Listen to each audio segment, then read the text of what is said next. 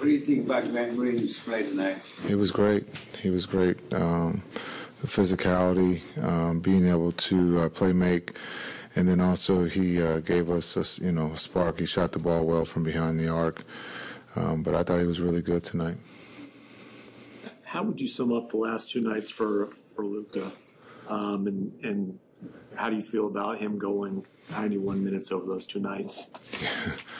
Yeah, I think Luka again. When you look at what he's done here in the last 48 hours, he's averaging a triple-double.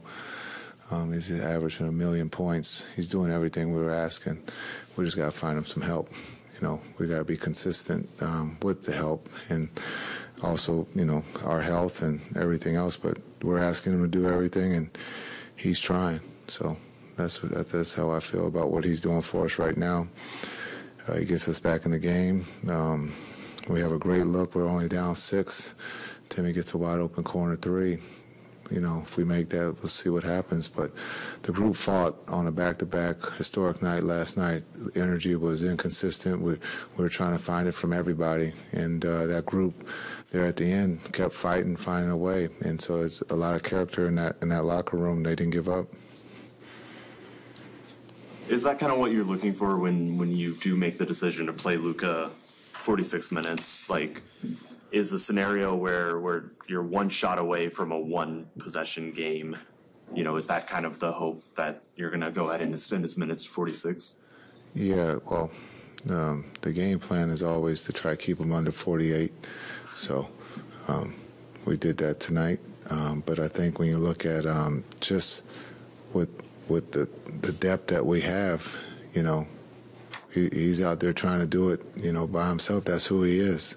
He loves to take on the world. Again, tonight, he helped his team.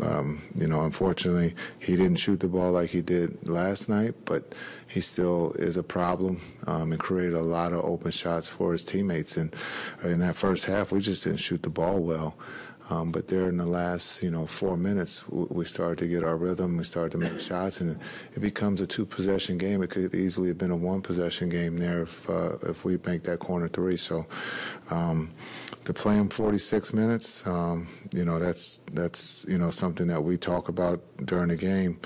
Is at some point that game was out of hand almost, and those guys didn't stop playing. They kept fighting, and they found themselves in the ball game, and so his minutes got extended.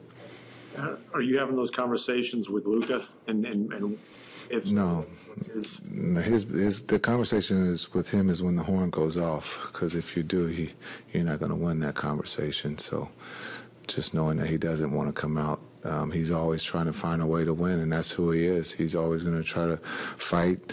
I thought he was very positive on the bench and during the game when we were down to just keep fighting, and his teammates responded. They kept fighting and found themselves with a two-possession game with a wide-open 3 in the corner.